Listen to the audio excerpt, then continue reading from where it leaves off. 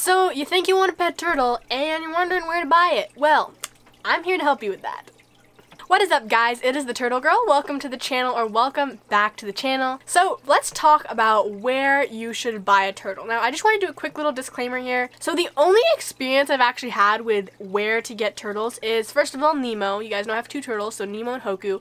With Nemo, my Eastern painted turtle, I actually adopted him from the Mid-Atlantic Turtle and Tortoise Society, which is a really great adoption organization. And then we have Hoku here, who I actually got from a breeder. But today I'm just going to be talking about, in general, some of the pros and cons that I've discovered while doing research, and also from other people's experience. But I just want to say that I've only personally had experience with adoption and getting a turtle direct from the breeder. But with that being said, I think it's really important to note the importance of research when it comes to things like this. So really, when you are looking for where to get a turtle, the best thing you can do is do your own personal research, which is awesome because you're already doing that right now by being here and watching this video, but I encourage you to check out other sources. But research like the specific turtle you want. I'm sure you have a specific type of turtle in mind, and so you're trying to figure out where you want to actually buy this thing.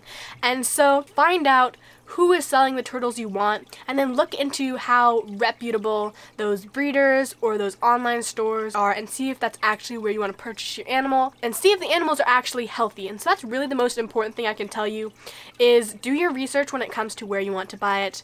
And also just use common sense, look for a healthy animal, find a place where their turtles are healthy and where the people who are selling the turtles know what they're talking about, regardless if that's the breeder who actually produced the animal or someone who is getting it from a different source and then reselling it to you. So that's what I have to say on research and common sense. Alright, so now with all that being said, let's dive into the 5 most common places where you could potentially get a pet turtle. So those are namely a physical pet store, an online store where you can buy turtles, a small-scale breeder, reptile expos, and finally adoption / Craigslist. There's some similarities between adoption and Craigslist, and there's some differences. We'll get to that later, but I kind of just put them in the same category. Anyways, let's get started first of all with getting turtles from a physical store. So there's a couple benefits to this as well as a couple drawbacks, but really one of the biggest benefits is, first of all, that you actually get to see the animal that you're going to be buying. You'll be able to see if it's healthy,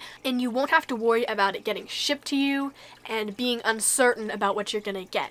If you're going to get something in a pet store, you know what you're coming home with because you are getting to actually see it physically. Another great thing about pet stores is usually the cost. So it can be actually less expensive to buy your turtle from a pet store. But one of the biggest drawbacks with getting from a pet store is, first of all, that they usually lack variety. And this is because of, first of all, the 4-inch law. So the 4-inch law basically prohibits pet stores from selling any turtles under 4 inches in length, but usually that means that they will lack variety. Most pet stores that you go to might only carry a species or two of turtles, usually at least one of those being a red-eared slider or a yellow-bellied slider. And if that's not the turtle you're looking for, you might have a really hard time finding what you want at a physical pet store. So that's one of the drawbacks. Another one is that pet stores are usually not the direct source of those turtles. And so what I mean by that is that they weren't the ones who produced those animals. And so basically this means that the employees who are taking care of those turtles might not be necessarily the most knowledgeable about that topic. They're just another animal there at that pet store that they're supposed to take care of. So because of that, they might not be the healthiest animals because they're not with a person who actually knows what it entails to actually care for those animals. And so that's just something to consider. For me personally, I feel that there's better places to get a turtle, if only for the whole variety thing that I talked about earlier. But anyways, let's talk about the next place where you could potentially get a turtle, and that is online turtle websites. And so there's a couple different ones that you can find. Really, some of the benefits of this is that you have access to a whole variety of turtles when you're shopping from these online turtle stores. You can find most any species, and you also have a wide variety of ages. Usually you can get baby turtles online, but the thing you really have to watch out for is, because you aren't going to be able to see the animal before you get it, you need to make sure that this seller is reliable. And so the great thing about online is that most things have reviews. You can see people who do unboxings of buying turtles from different places, and so you can find for yourself which sources are reliable and which aren't. And so definitely do your research when it comes to online turtle websites. Another thing to think about is shipping. Because the turtle is probably coming from a place that isn't local to you, it will have to be shipped for you. And so something I would definitely recommend looking for is a seller that will actually ship the turtles overnight. If they're not shipping their animals overnight, that would be a definite red flag, because you want those animals to be under the least amount of stress as possible and spend the least amount of time being shipped in a package, waiting in shipping facilities. And so with that shipping, another thing to think about is the cost of that overnight shipping. Usually that can be anywhere from $40 to $80 on top of the price that you are paying for the turtle itself. And one more thing that I wanted to add with these online turtle websites is usually because they're selling a wide variety of turtles, it's kind of like a large scale production thing where their turtles might not be getting the highest quality care just because it is a large scale production. And so that can be fine. It just depends on the company itself. But online turtle websites can be a great place to get turtles. You really just need to make sure that where you're getting them is reliable. The next step up from online turtle websites is actually smaller scale breeders. And so usually these are people you can find on king snake classifieds, fauna classifieds, Facebook pages, Instagram, and these are people who usually focus only on a couple different species of turtles, and they're doing it basically in their backyard, and it's not like an actual company. And so the really great thing about small scale breeders is that they have a specific skill set and knowledge for the specific species of turtles they're dealing with. And so usually, I say usually because not all small scale breeders are good, but usually they will have healthier animals because they are the ones physically taking care of them and then the ones selling them to you. They are direct from the source. And so because they are working hands-on with these animals and then being the person who's also selling them to you, they'll be able to have a really good working knowledge and be able to help you should you have any questions. I know personally when I was buying from a small scale breeder, there was a lot of communication going on. He even sent me pictures of the turtle I was gonna be getting.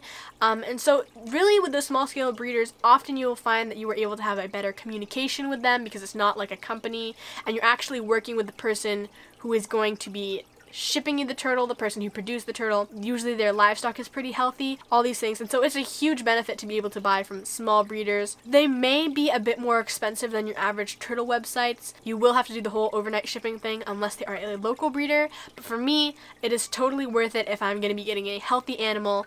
Plus I'll have someone to ask my questions to if I need help because this person has had a good amount of experience hands-on with the type of turtle that I'm getting from them. And so kind of similar to these small-scale breeders, you have turtles that you can get from reptile expos. And so if you don't know what a reptile expo is, basically it's where a bunch of local breeders, or sometimes not even local breeders, come along, bring their animals to a convention center, and people are able to come look and buy, and it's a really cool thing where you can go and get animals, and it's all these smaller scale breeders, but they're local to you. And so this is great because you are able to physically see the turtle that you are going to buy. You are able to actually talk face to face with the breeder, which can be very, very helpful for evaluating if you want to get their animals or not. You can usually tell if a breeder knows what they're talking about. You can ask them if they were the ones who produced the turtles or whatever, and you'll be able to see their animals. Now, the only thing with reptile expos is that first of all, the animals there can potentially be very stressed because usually it's over a weekend, so they're at that expo center for 2 or 3 days, and so that can potentially weaken their immune system and get them sick. But if the breeder has already had healthy turtles, then it's likely that they will able to bounce back from that. It's mostly just a stress thing. The only thing is that reptile expos, depending on where you go, may not have much variety. For instance, I know that our local reptile expos that we have up here in Washington, usually there's only 2 or 3 booths that have a couple different types of turtles. And so you just have to know that if you're going to a reptile expo, you might not find what you're looking for because the stock is limited to what the breeder brings. But it's really great that you'll be able to actually check out the health of the animal and have them right there. And so reptile expos are another great place to look for turtles because of all those factors. Alright, so now let's talk about the 5th and final potential place where you could get a turtle. And that is Craigslist/adoption.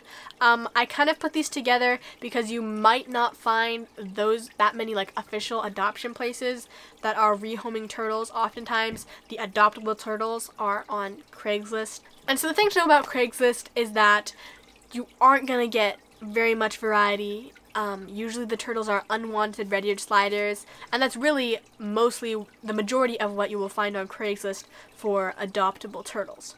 And so that turtle typically hasn't been taken care of very well, and so it's possible that you're getting an unhealthy turtle. And so adopting a turtle from Craigslist isn't for everybody. That's okay, but if you are looking to rescue, then that can be a pretty good place to start. Now there is another adoption option that you can go with though. There is one specific adoption agency that I actually wanted to talk about that is really great, and so this agency is called the Mid-Atlantic Turtle and Tortoise Society. It's where I got Nemo from, but they are really awesome because they have a bit wider variety of turtles, and also they are usually turtles that were rescued, and usually they're rehomed with foster caregivers until they're able to be adopted into a permanent home. And so Matt's is really great because they will only give you a turtle that you are ready for and actually want. And the whole adoption process is very thorough. You can pause the video if you want to read some of this.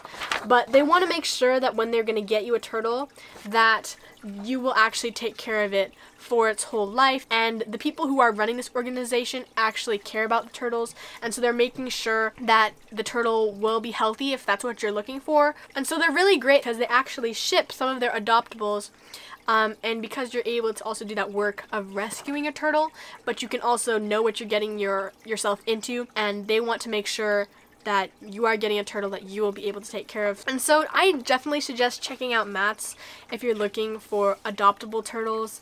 I know that they were really awesome to work with, and now I have Nemo, who is awesome, and I was able to know like exactly what I was getting into. They were able to tell me like even down to his personality. But anyways, that is what I have to say about where you can get a pet turtle. Remember, always make sure that the people you're getting from are reliable.